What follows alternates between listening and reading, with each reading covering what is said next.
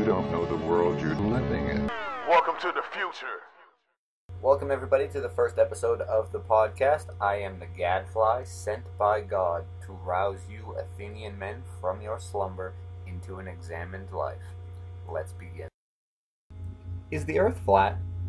The obvious answer is no, and you're an idiot if you say otherwise. How could the earth be flat when the scientists and the textbooks all agree with the images and the mathematical models so coherently to give us the spherical earth we know today? The science is settled. Let's move on.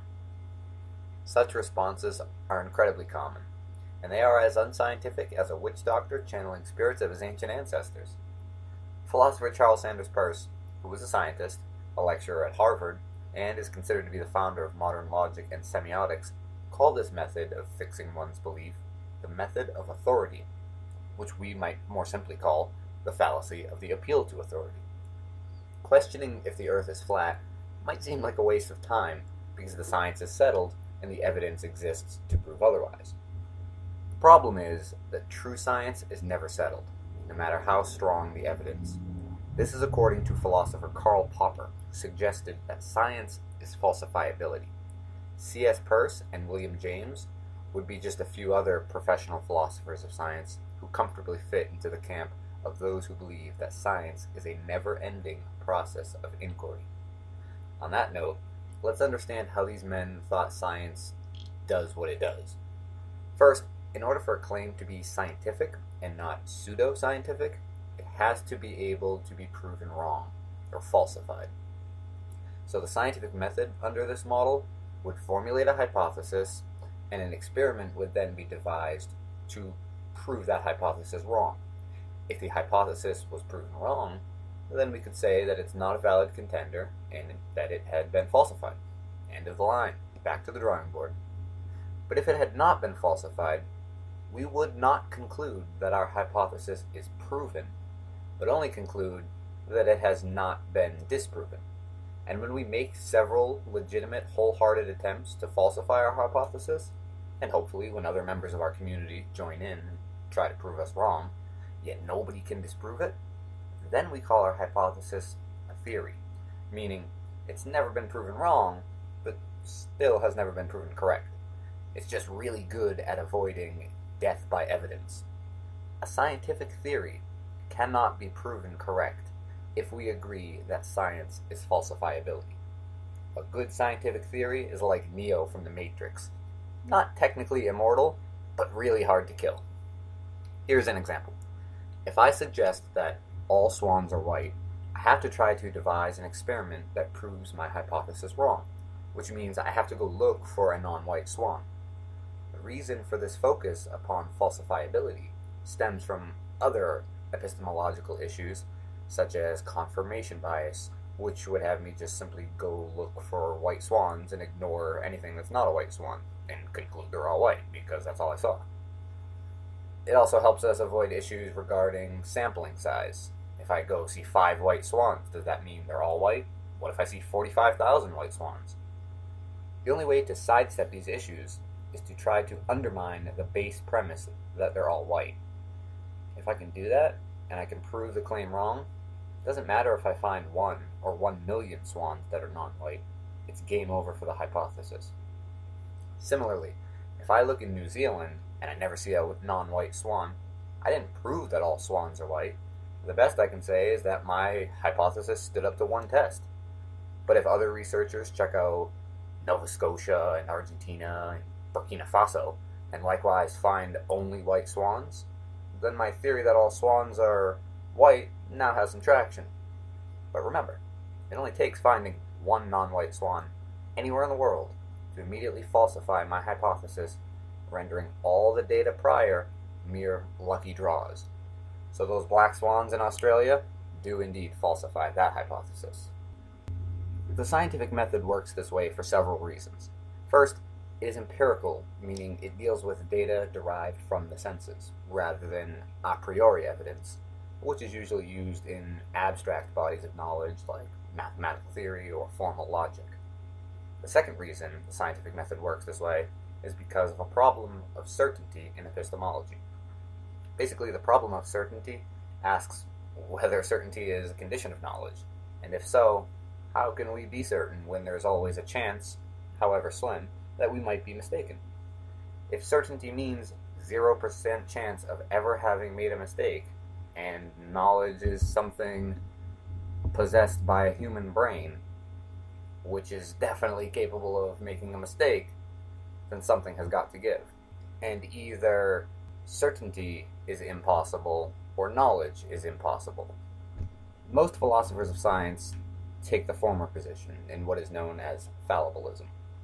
This simply means that any belief we have, despite the evidence gathered, might be misguided or mistaken, and as a result, we should always be open to new data, which might strengthen or falsify our beliefs.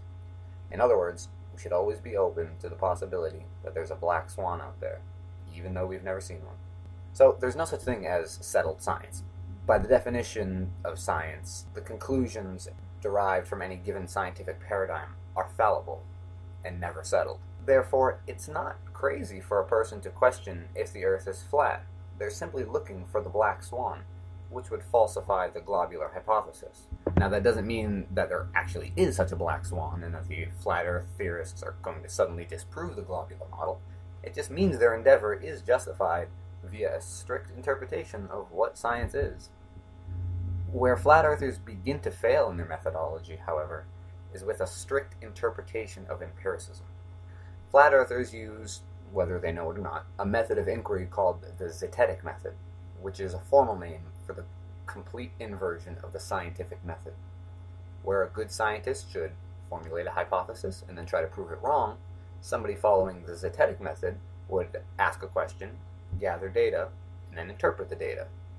On its face, there's a benefit to this method, whereby the narrow confines of a hypothesis and the preconceived biases that derive that hypothesis can be brushed aside, and one can start with a clean slate.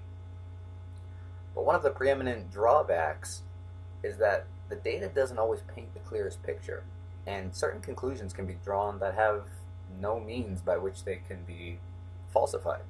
For example, I might question what causes cars to move down the highway. I could gather the data that people are in them, and that cars have an internal combustion engine, and I could conclude that people are able to make internal combustion engines run by simply asking them to.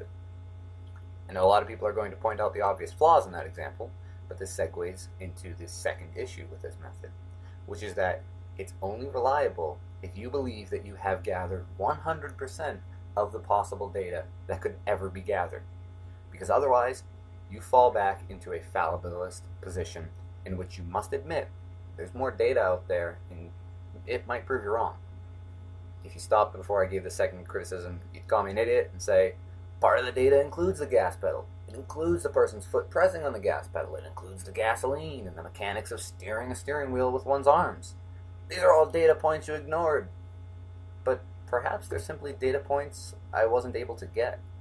This notion that simply gathering data and then interpreting it can give us a more accurate picture than shooting down educated guesses in a process of elimination is a very pressing issue, because we face it every single day with questions we've been asking for thousands of years. Despite all the evidence gathered, there's no clear answer to what the meaning of life is. There's no clear answer to whether or not there is an afterlife.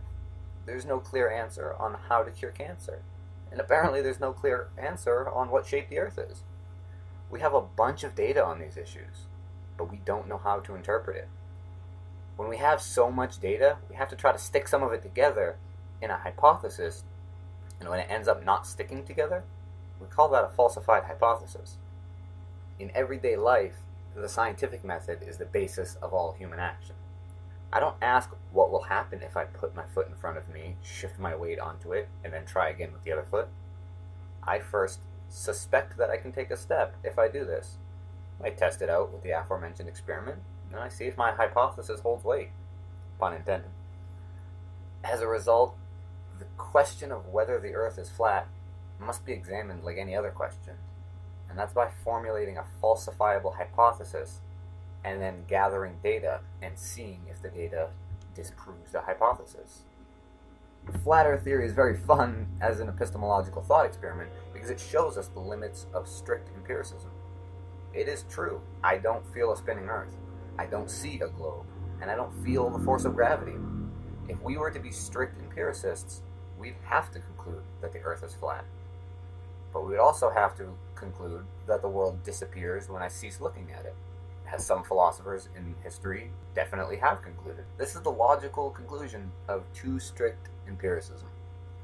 But empiricism filtered through the scientific method, nuanced with philosophical pragmatism, and taken with a heavy dose of epistemic fallibilism, can help us navigate the overwhelming amounts of data we receive every second of every day.